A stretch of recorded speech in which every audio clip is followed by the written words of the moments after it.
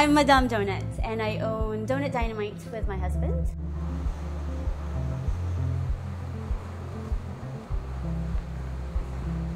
I was born and raised in the Philippines, and I have two other siblings, and my mom have always been quite good at figuring out what our strengths were, and I ended up in the kitchen.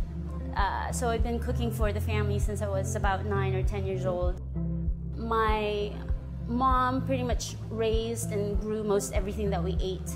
So I have that background, or at least that awareness of using real ingredients, whole foods, without correlating it to health and nutrition. It just was.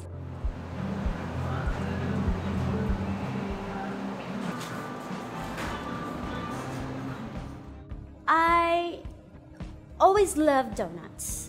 My very first job was actually at Dunkin' Donuts when I was 15. I think my awareness of donuts kind of came about around that time.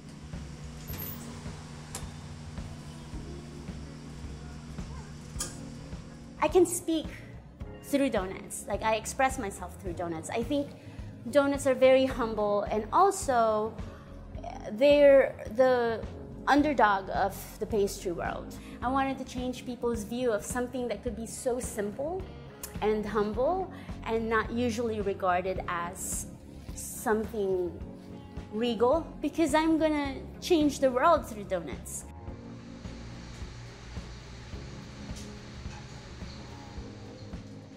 So when I decided to start a donut business, I thought we'll make brioche style donuts. It's actually called the rich man's bread in the pastry world.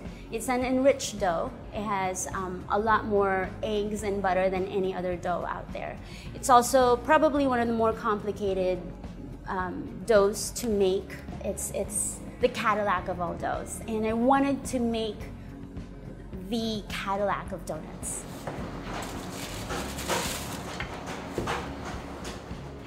Other pastry chefs have actually made brioche donuts, but they were always in a high-end environment. I never wanted to make food that people cannot feel comfortable eating. I didn't want it to be elitist. I think we will always be creative, we will always be inspired to do something. We change our menu every day based on what inspired us that day. When it comes to flavor, don't skimp out. Because when you're happy about what you're eating, I think that's a healthy feeling, a healthy attitude. I was once asked, hey, you're gonna be in business. Are you fulfilling a need or a want? And I said, I'm fulfilling a want. When somebody walks in here, I was like, oh my God, a donut! And like the face, that excitement, it's like, oh my God, this is so good. Nobody says that about a salad. And that's fulfilling a want. I want people to be excited about what we do, and they are. And we're gonna continue to do what we do until those faces disappear, but they keep coming.